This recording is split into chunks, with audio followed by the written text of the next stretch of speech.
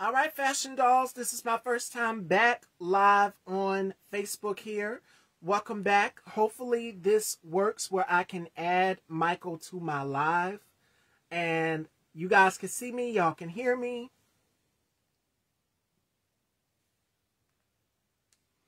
Okay, let me see now. I haven't done this in so long. I really haven't.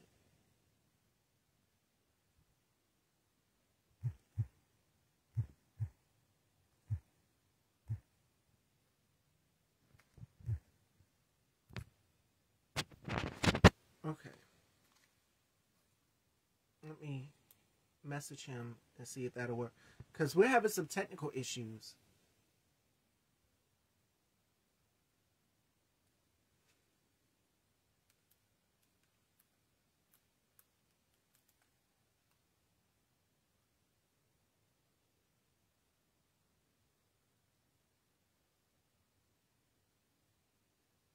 Okay, there's Michael. Let me try to add him now.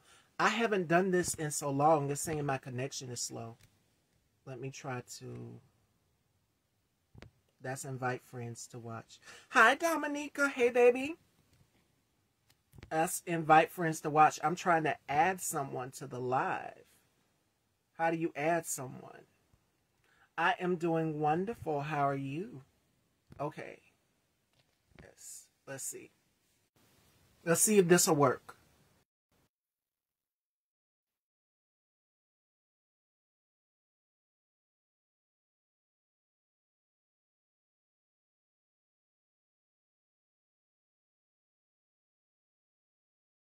Wait a minute.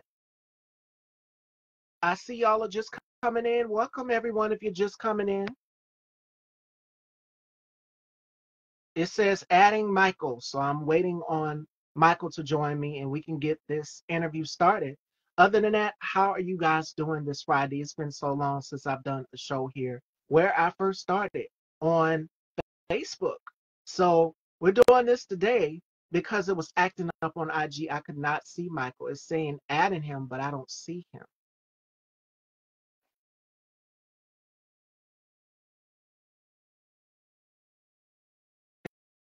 It is taking forever. It's taking forever. I, I see you, Chris. It's saying no answer. Okay, let me accept. Yes. Hi, everybody. Welcome if you're just coming in. TGIF. Wait a minute. Oh my God, it only took, There you are. it took It's been a minute. forever. Yes. Oh my Well, God. welcome to the dollhouse. How are you? Thank you. Thank you. I am amazing. How are you? I'm doing wonderful. It is such a pleasure to have you here. Minus the technical difficulties that we were having from IG to here. Oh, I think it's Uh-oh. delaying. Let's see. Are we delayed, y'all? Give me a thumbs up. Are we good? Oh, let me see. I think we're good. Okay. Yeah, you froze on my end.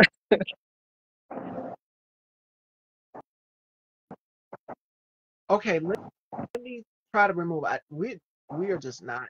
Today is just a day, y'all. We're having some technical issues, so bear Yeah, with let's us. see. You got two audios coming in. Let me see. Let me try to remove and then Technology on a Friday is wilding up. yes, I you're froze. I can't add you. Okay. Okay, let me try now. Okay, okay, can y'all see me? Can y'all hear me? Let me know. Let me try to add Michael back again. And hopefully it works this time.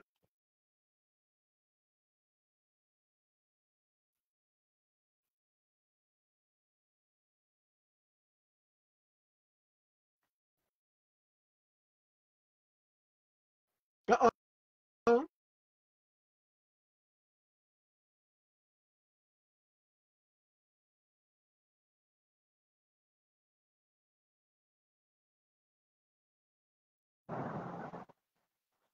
There we Okay. are. Now All right. I see you. Can you hear me now? Can you see Yeah. me? All right. Perfect. Perfect. There we Welcome. go. Welcome back to the dollhouse. I Thank apologize about you. the technical issues we were having. So, TGIF, how are you doing? The year is halfway out. We are now fixing to be in 2025 before you know it. So, how has 2024 been for you so far? 2024 has been pretty cool. I don't really complain much in life anyway. Nothing. Yeah, 2024 is pretty good. A bunch of different lessons. I'm sorry. Having to let go of certain friends or certain people that's not good for me. It don't fit what I'm trying to do in life. So that's probably the hardest part.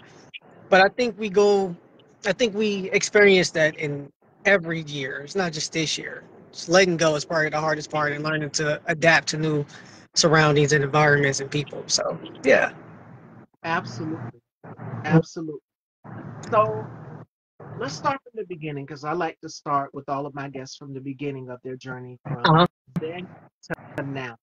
At what age did you discover the passion for filmmaking and acting? So it was funny how I actually started. I started off just wanting to be a writer. I just like to, because I was working at a call center, and if you worked at a call center, sometimes you have a lot of different time on your hand, like a lot of spare time on your hand. So to get me through the day, I just started writing like different scripts. And then, because I was living in Milwaukee, Wisconsin, this is about 2012 ish, maybe 2011, 2012. And then I couldn't find actors to act in what I was writing. So I was like, you know what? I'll learn how to act on my own. So then I started to do YouTube, and then I found like local theaters and local acting workshops in Milwaukee and Chicago, because Chicago is like that big city next to Milwaukee. And then I moved to South Carolina, Columbia, and did the workshops, some workshops here, because it's not a lot to offer here.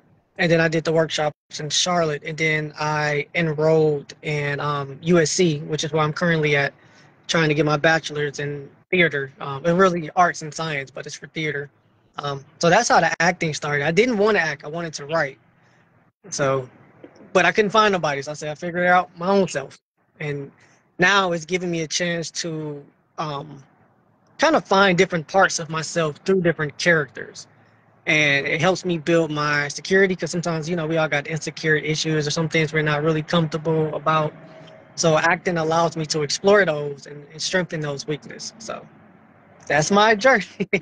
And you're in the Carolinas. I'm in the Carolinas as well, also. So, I mean, it's like the talent is booming down here in the Carolinas, especially in North Carolina.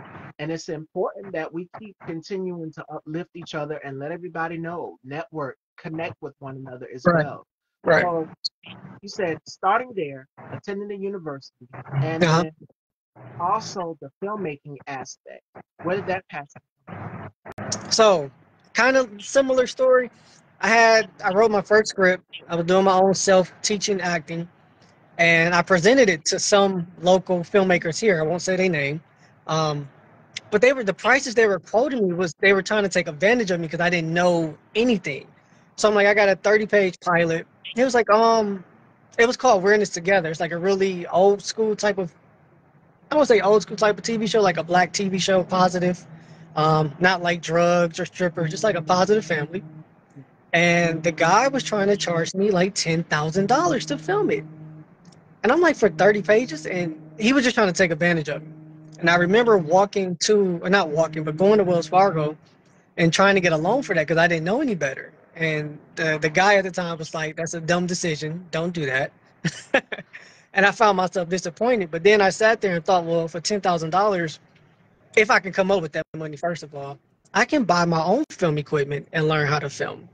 So I did that. I brought me a Blackmagic Pocket Cinema camera, which is a high-end camera, and I started to take different classes on how to use it, as well as YouTube classes and pay attention to other films and notice what part of I don't like and what I do like. So, and that's how the filming started. People would just try to take advantage of me because I didn't know anything. But now I know I can do shit by myself. And that you do. You've went on to do a number of projects. Let's go Yes. through the list here. You've got Street Logic, Collateral Damage, The Ambassador. You've got Game of Love, Redemption for Easter. Mhm. You've got Mahogany too, Sweet Mahogany, Bondage. You've got so Many. So Yeah. out of all of your projects you've completed and worked on, starting, which one has to be your favorite? And you've also have some more projects that are coming out as well too. Yes, yes. Look at you doing your research. You know what my favorite project is? It's probably like the stage plays. I've got about 5 stage plays under my belt. I like the stage. I did Raisin in the Sun. That's the most recent one. Um, and the reason I like the stage plays because it's acting right there. There's no pauses. You can't mess up. It's probably the most authentic acting you can do because it's in front of a live audience. So there's no cut. Wait, can I do that over? Like you have to nail it right there on the spot. So Oh those yeah, type of actings are my favorite. But if I had to go film, maybe the second Sweet Mahogany. I like that one the most. I like absolutely. that one the most. I love my co-star Jessica Lark. She's amazing, and I love Carlton Clay for giving me that opportunity. So that would be my favorite. Now I'm gonna go back to what you just said. You said a raisin in the sun, being on stage live, Yeah. and like how we are right now in real time. The thing is about live, if you're on set, you've got set design, everything the same for on stage. Right. But Right. in real time, there's a live audience there. Hmm. So if you mess up anything, that audience will catch on to it and let you know. And I've interviewed actors one actor actually split his pants while he was doing a live show. And he Wow. literally had said, well, the show must go on. You have to continue on. That's the thing about live shows in real time if you're doing it on theater. Now, if you are doing it like on set, it's just like, okay, the same thing. Director calls cut, director calls go, let's Right. go. Whatever Right. Right. that way too. Yeah. But crazy.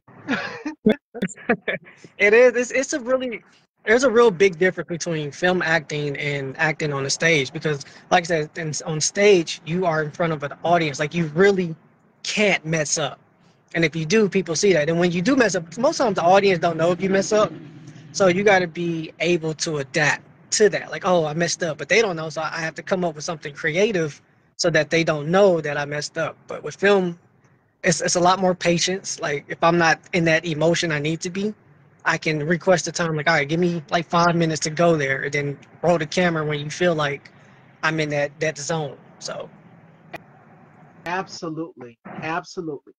Not only that, but we talk about balance a lot on my platform. You're a dad as well too. So how do you yeah, find that balance of being a dad, being an actor, and then being a writer as well too? It's a lot. it is. First of all, my babies are beautiful, and I want to go on record say I ain't having no more. Two is enough. Um, but they're very supportive, especially my daughter. My daughter, whose name is Aubrey, she is exactly like me. So she wants to act. So if she see me that I'm writing, or she see that I'm practicing my line, she'd be like, "Hey, you want some help?"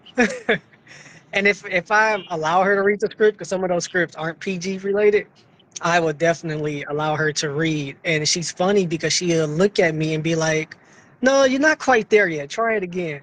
And I'm like, "Who are you talking to?" But I appreciate it because kids ain't gonna lie to you. And they ain't got no filters. They gonna make sure they tell you the truth. So it's easy to adapt. I think the hardest part is probably not always being home. And she noticed that. I'm like, yeah, I gotta go today. She'd be like, you gotta go again, or are you coming back? I'm like, well, I'll come back in the morning. So that's probably the hardest part.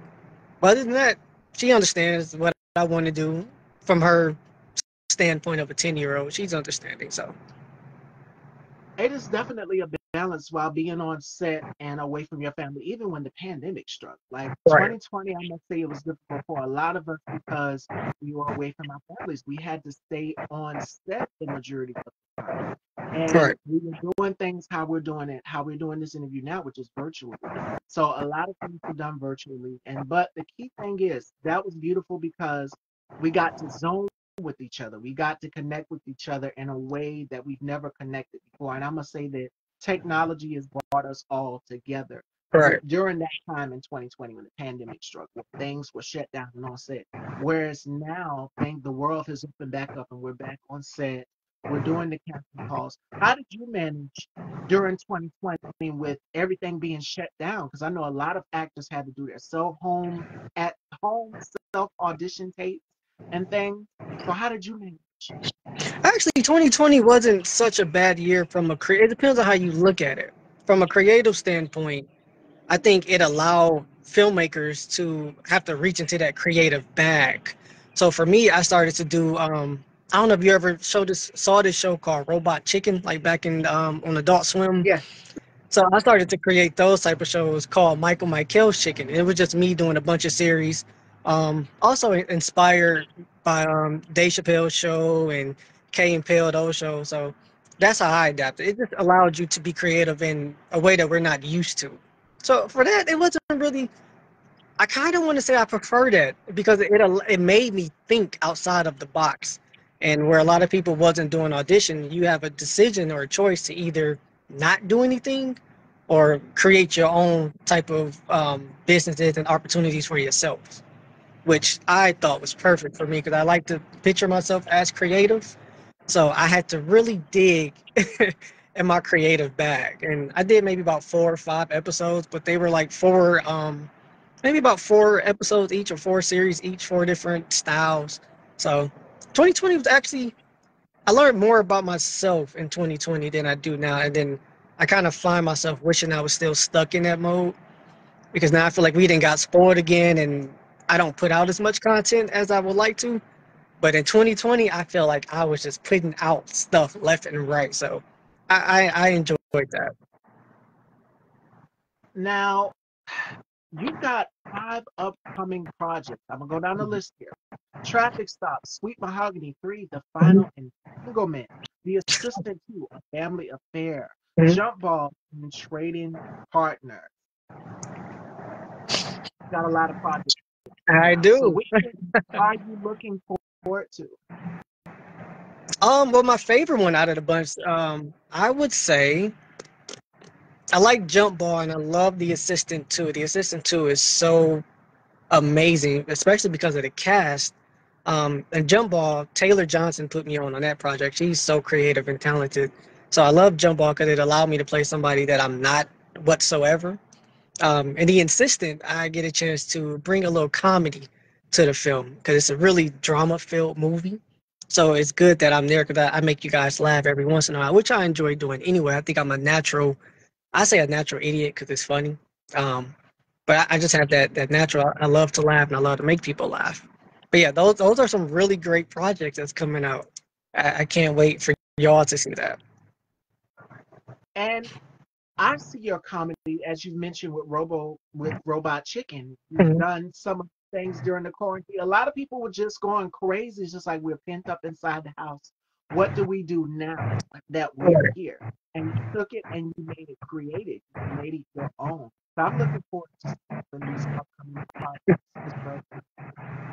Well, thank you. I appreciate that. I'm definitely going to go back to the Michael's chicken.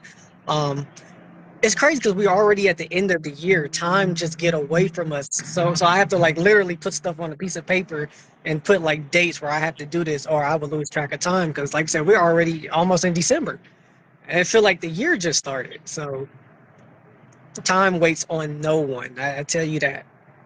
At 2024 flew by so fast, Michael. It's not even funny. Like my birthday, my 31st birthday is Halloween Okay. this month. Happy early birthday. And thank you. And before you know it, as you've mentioned, November, December, and then January 2025 will be here before you know it. This Right. year has flew by so fast. Hi, Levi. Shout out to Levi Otis. Levi, what it Amazing. do? Yes, director. I've had the pleasure of interviewing Levi. Thank y'all. Thank y'all so much. I miss y'all here. This is where I started on Facebook. And Hey, it wasn't working over there on IG. So I said, you know what? Let's bring it to Facebook. So this is my surprise to you. You guys had no idea I was gonna pop up on here. But right. thank y'all so much, family and friends. But the year flew by so fast, and that leads me to my next question for you. What are you looking forward to as far as filmmaking? We now have AI and all of these new technologies. As a filmmaker, what are you looking forward to for the new year of As 25? a filmmaker, I'm just looking to put out more projects. Me personally, I got projects that I wrote myself that I'm looking to put out, like Views, which I'm starting to film in December. I do have a PG project called Girl Dad. This is for all the fathers with daughters that I plan to release on Father's Day. Um, And then I got more stage plays, which I'm really excited about. Some of them are through the university, and some of them are through outside of the university. So I'm just looking to stay busy and stay putting out content because what they teach you or what they tell you is the way to really succeed for filmmakers is just to continue to put out content. Like, don't stop. Like, keep putting it out. No matter if you get 10 views or 100 views, I want to make sure I'm putting something out. But I don't want to put out anything stupid per se. I want everything I put out personally to have like a message behind it. Like, I see people that do skits and they're doing skits that's going to get them killed. I don't want to do nothing like that. I don't want to randomly prank nobody, randomly jump in nobody's car. I don't want to just put out content just for the sake of it. I want it to have some type of meaning behind it. So I'm just looking to stay busy for 2025 and put myself on, but also work with other people. Like it's this really talented actor named J Day. He's from Milwaukee, Wisconsin. I cannot wait to try to link up with him and work with him. Um, and yeah, I'm trying to think what other actors I really want to work with, but he's on the top of the list that I want to work with next. It's a lot coming that is in store for the film industry, for the entertainment industry, period. Like, of course, you see everybody's talking about streaming. You can go on platforms and you can check out the films as well as the music. So I see a shift happening in Right, 2025 from here 2024 to now on to 2025. So a lot that's going to be coming out in 2025.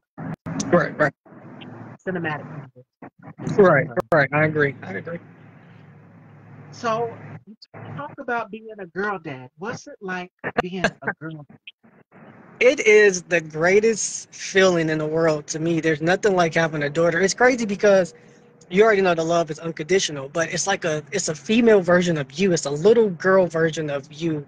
And when I tell you Aubrey is like me in every single way, it's scary sometimes because I'm looking at her and I'm looking at myself like you act like me. You're starting to talk like me. You try to steal some of the words I'd say, and it's cool. Um, then she started mentioning she like boys, so then you gotta be like, well, what type of boys you like, and how innocent is this? Like, I don't want you to move too fast. I know they show you guys so much now on the internet, and I don't always monitor everything she watches because I trust her enough to know to not watch the wrong things. And so far, she hasn't proven me any reason to not doubt her. Um, but being a girl dad is just it's I always have to be sensitive. I gotta watch what I say and how I say it. And that's probably the funny part because I find myself saying things and then I find myself saying things differently when I say it to her because she's so sweet and sensitive. I wouldn't want to hurt her feelings. Um, but it's cool. I like it. I love it. She plays the basketball games with me. She try to play the little shooting games I play. And she follows me around everywhere. She's like a shadow. um, but yeah, it's really the greatest feeling ever. I have no complaints. That's probably my biggest accomplishment is being a girl dad. So I have nothing to complain about when it comes to her. She's just Mm, amazing. And Elijah, my son, is amazing as well. Um, he's like me in different ways, but Ari is more like exactly like me. And it's scary sometimes, but yeah, being a girl dad is the best. So when I write the movie, or when I wrote the movie Girl Dad, it's really about this guy. He's a bachelor, and there's a 10-year-old that's on his doorstep, and she's actually playing the character in there. So we're in these acting classes together, so she can learn how to act. But now he has to change his bachelor life to being a dad and learn to how to adapt to a dad. And it's just my way of showing love to all the fathers that got daughters. Because sometimes we get a bad label. You know, they always say dads aren't as great as moms and whatever the case may be. So in this movie, I want to show the love and support I got for fathers with daughters because we do a really good job. absolutely, absolutely. And speaking of blessings, Levi, I don't know if he's still here or not. Levi said he wants to work with you over here, and Levi and LA Films, he wants to work with you. Levi reached out a few times. We got to make it work. I got to get to LA over there. I'm We got a looking at good something social here, media relationship, so I can't wait to meet him in person. and he's an amazing filmmaker and amazing creator. And I can't wait to see what you guys come out with. I'm looking forward to all of the new projects that are going to be coming out this season, especially leading up to the holidays. A lot of films are coming out. There's a lot of films that are going to be in theaters. So I'm looking forward to see what you guys are going to come out with. He says, I fly my folks Yeah, I out. see they saw I fly my folks out. Levi, we got to get up, brother. I can't wait. I can't wait to see what you guys are going to be working on. All right, Fashion Dolls. For those of you who are new, who are just watching, we are here with Michael Michael. And what I am going to do now, it is time, and I do this with all of my guests. Y'all know the drill. It is time to do the rapid five, and then we're going to do something called turn the tables. And this is where my guests get to ask me questions. For my new viewers here on FB, I would typically say IG, but we're here on FB today. So for my new viewers, because I got family and friends that are watching, you guys to get to know a little bit about me in the next segment, which is turn the tables. But I'm going to do the rapid five. So Michael has to tell me five things that he can't live without. All right? All right. And it has to be your guilty pleasures. Like for me, and I've mentioned this yesterday with Dana Smith on my show, one of my guilty pleasures is cookies and cream ice cream. So, Mm. and everybody's like, how does she stay so fit to fit into these outfits? But listen, working out, not only that, but that's my guilty pleasure. I love cookies and cream. So for you, what are the five things that you can't live? Five things I cannot live out. I cannot live without my comfort TV show, which is Power, the OG series. Um, I can't live without my Xbox because that is my escape from reality. Um, hmm. I can't live without the gym. The gym is like another escape from. The gym is actually my new favorite thing. Like I'm there 3, 4 times a week, so I can't live without that. I can't live without tacos. Tacos is the best, and it has to be homemade tacos. They are Home. the best food ever. And five, let's see, I can't live without trying not to give people because I don't want to make nobody jealous. The fifth thing, you know what? I'm gonna say I can't live without my camera, my Black Magic camera, because that's what I use to create content. But if I had a bonus, it would be I can't live without the support of my wife, my kids, my sisters, my mom, and dad. Those would be number six. So Family. yes. This has been number one, Michael. But you included them in the list as well too, and that's important. I can't live without family either. Like my mom means everything to me, and I don't know where I would be without her. So Yeah, I agree. my heart is beating so fast. I have no clue what Michael is going to ask me. So I'm going to pass him on down the microphone, and he's going to ask me Okay. some questions. For my new viewers out here, for my old viewers, for my family, you guys are watching here on F. All right, it is time to turn those tables. Take it away. All right. Question number one: who is your favorite music artist and why? My favorite music artist. Wow. I would have to say Whitney Houston. Whitney Oh, Houston, great voice. one of the greatest voices of all time.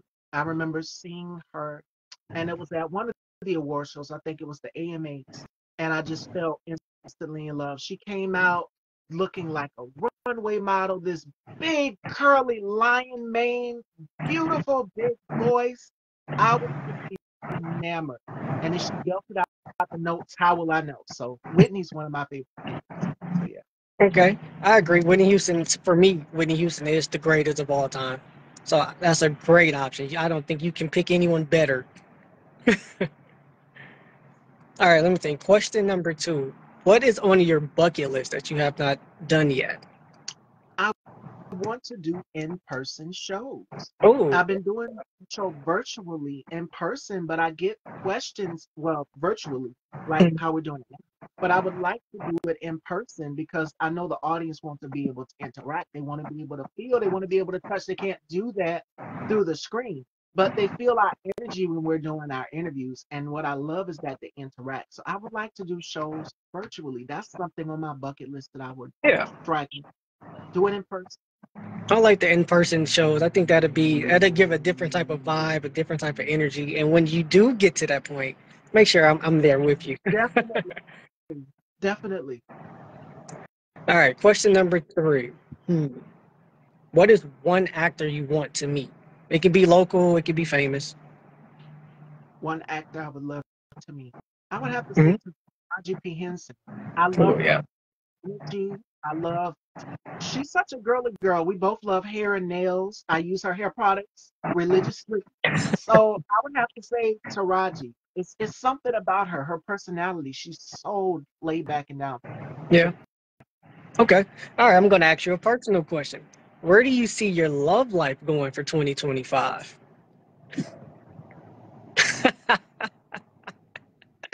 Your face expression. How much time do we have here? We get, we get, We need we to see got my five love life. seconds. I am single. I'm single. So the type of guy that I'm looking for is a guy that's adventurous. I love to Yeah, have fun. I'm a hands-on person. I'm bubbly. I'm energetic. I'm fun going. I'm outgoing. So I don't just like to be still. And I think that's a Scorpio thing. We don't like to be still. We have to be doing something. right. So the type of guy that I'm looking for is a guy that likes to have fun, a guy that's adventurous, a guy that is just has his goals, his ambitions, his dreams. That's what I look for in a man. So I that's where I see got my you. love. That was a great answer. I didn't know he was gonna go that far, All y'all. I right, that's didn't it. know. That's all I got. All right, Fashion Dolls. Leave, I didn't know that. You work with her on That's Empire, dope, Levi. Levi be getting around. He be out here. and that show, for those of you who do not know, that show was taped in Chicago. Yeah. It was a great show. And Lee Daniels is doing bigger things. I don't know if you guys just seen the most recent The Deliverance, but go and check it out. I've heard mad reviews about it. So definitely. Yeah. I love Empire. Well, the first three seasons. The story writing was amazing, and And then go back to Raji real quick. One thing about actors, she said one thing that stood out, and that was in one of her quotes. She said, I won't do it if it doesn't scare me. Actors take a lot of challenges. And Michael, you know that. You know, when you're on set, you're doing things you're not comfortable doing. It takes you out of your comfort zone and out of body experience. She says, I won't do it if it doesn't scare me. And there right, have been actors that I've sat with on this platform and interviewed, and it's like, okay, I need to separate myself away from the character.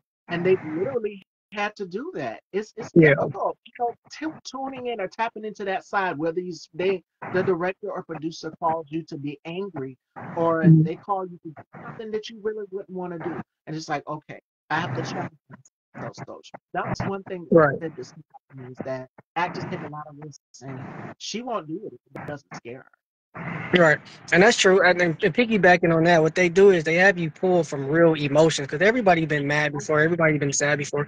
So it's not really fake emotions; it's really real emotions. It's just something that you've been through. So you're just pulling from that, and then you have to remember the lines and scenes and try to make it. Sometimes you got to try to make connections between you and your character. But I think the best part or the most challenging part is pulling from those real emotions because sometimes we forget those emotions. But what we don't realize is that we had those emotions stored in us. We just have to bring it out and try to remember the way we felt. So, yeah. Absolutely. Absolutely.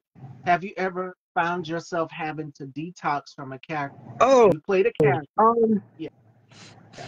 hmm. Not really detoxing. I don't really get lost in certain characters, and maybe I haven't had a character yet that allows me to get so much lost into them. Um, if I play more of a sinister person or one of those type of roles, then that would probably be one of those methods where I may get lost because I'm trying to reach that character and understand them.